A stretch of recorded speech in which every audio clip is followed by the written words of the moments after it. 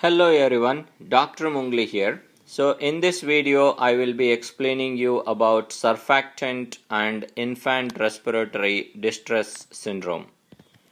Note that surfactant is synthesized and secreted by type 2 pneumocytes. As such, pneumocytes differentiation will be going on between 24 to 34 weeks of gestation. So this is the time when there will be differentiation of pneumocytes into type 1 and type 2 pneumocytes, and this job will be helped by glucocorticoids. So sufficient glucocorticoids are needed for the differentiation of pneumocytes into type 1 and type 2 pneumocytes.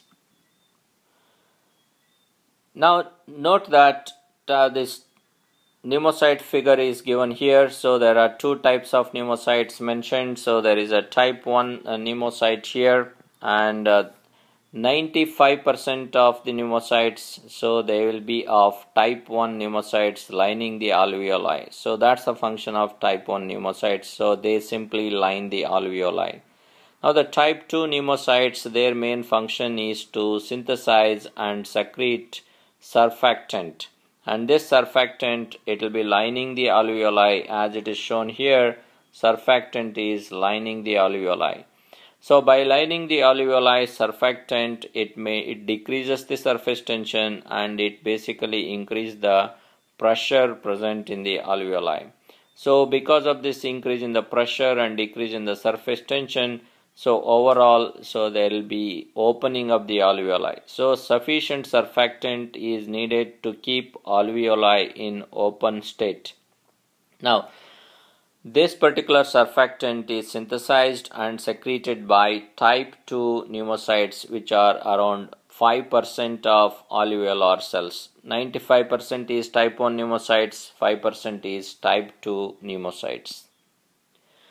Now let's move on to see composition of surfactant. 80% of the surfactant is composed of phospholipid. Within that, the major composition of phospholipid there is dipalmitoyl phosphotidyl choline, which is also called as dipalmitoyl lecithin. So dipalmitoyl phosphotidyl choline or dipalmitoyl lecithin. So this is the phospholipid which is the higher composition in surfactant. So 10% of the surfactant contains protein, that is surfactant proteins A, B, C and D. And rest 10% of the surfactant is composed of neutral lipids, and that is cholesterol. So 80% is phospholipid, and major phospholipid there is dipalmitoyl phosphotidyl choline, 10% is protein and 10% is neutral lipid.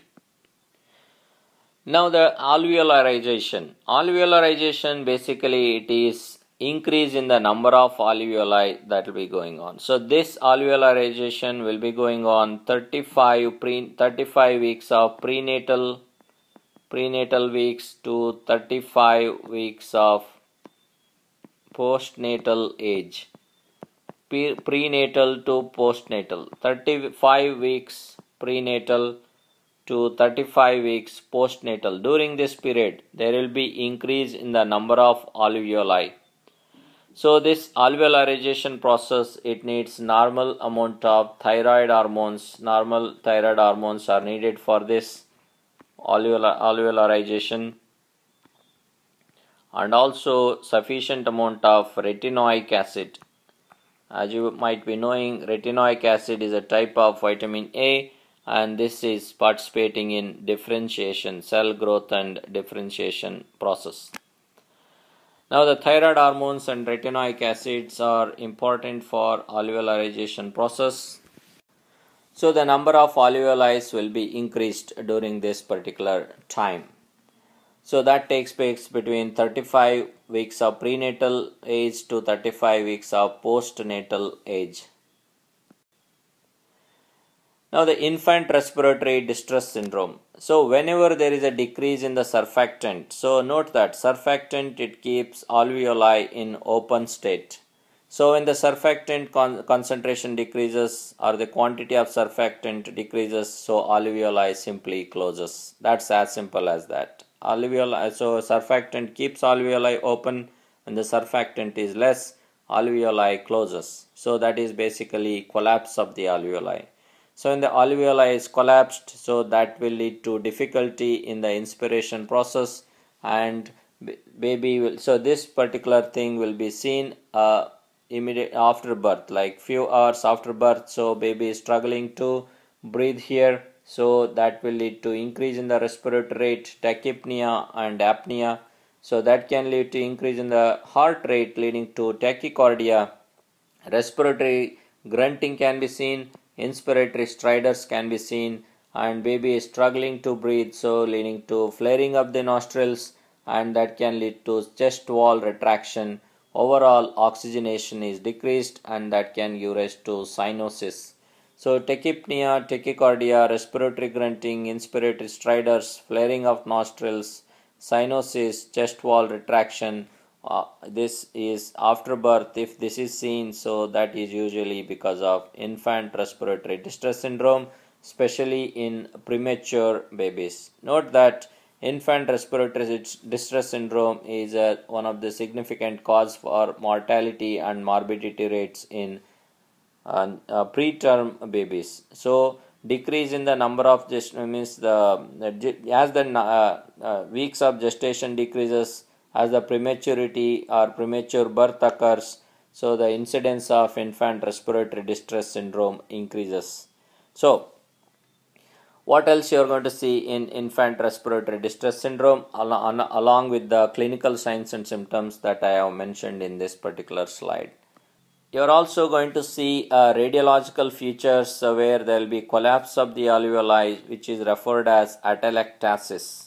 So note that there is a collapse of the alveoli is shown here. So you can see the alveoli in this particular portion is totally collapsed, and that's because of the alveoli is not opened because of the surfactant is decreased.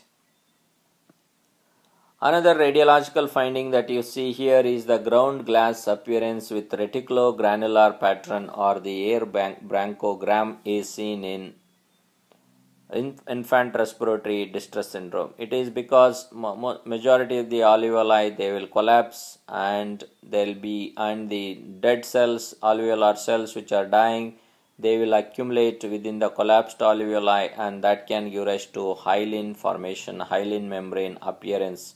That is why infant respiratory distress syndrome is also referred as hyaline membrane disease. And as you can see here, so this particular part is shown as like ground glass appearance, and there will be reticulogranular pattern. You can see, if you observe closely, there will be reticulogranular pattern, and that is basically air branchogram. So this is one of the radiological feature that you are going to see in infant respiratory distress syndrome. Let's talk little bit about treatment of infant respiratory distress syndrome. So premature babies, so prenatal corticosteroids are given, and this will help in differentiation of pneumocytes into type 1 and type 2 pneumocytes. Thereby type 2 pneumocytes can synthesize and secrete surfactant sufficiently. Postnatal surfactant replacement therapy is also done. So the combination of prenatal corticosteroids and postnatal surfactant replacement therapy will decrease incidence, severity and mortality of IRDS. So this is all about infant respiratory distress syndrome and surfactant. So I hope this video has helped you to understand IRDS little better than before. So thanks for watching, and see you in my next video.